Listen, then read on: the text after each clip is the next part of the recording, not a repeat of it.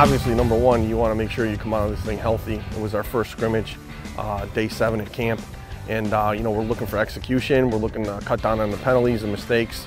And we're trying to build up some type of game speed and conditioning. You know, I think today there was give and take on both sides. We had about 74, 75 snaps.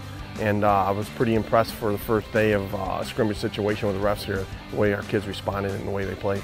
You know, when you got some kids that are seniors and fifth-year seniors, you don't want to burn them into the ground, and they've been through it before for 4 or 5 years, so you want to look at where you're at and maybe take them out a period here or there, or let them practice 2 days on, 1 day off, and just trying to keep everybody healthy, because you know, the name of the game at the end, late October, early November, the team with the least amount of injuries and it's playing the best is going to win the NEC. We got some young guys that we're going to have to put in the fire right away, and we're hoping that they respond and they can do what's asked of them. And if they are in there, you're going to have to make sure that, you know, they know what they're doing, they're technically sound, and they know their responsibilities, and they're going to play hard because they are talented. But again, as a freshman 18-year-old coming into play, that's a little tough when you're going up against 21, 22-year-old seniors that have been around 4 or 5 years. But I'm pretty happy so far with the freshman class and where they're at. And like I said, if we need to put them into the fire, we'll just simplify things and make sure they're in the right spot and they're going 100 miles an hour.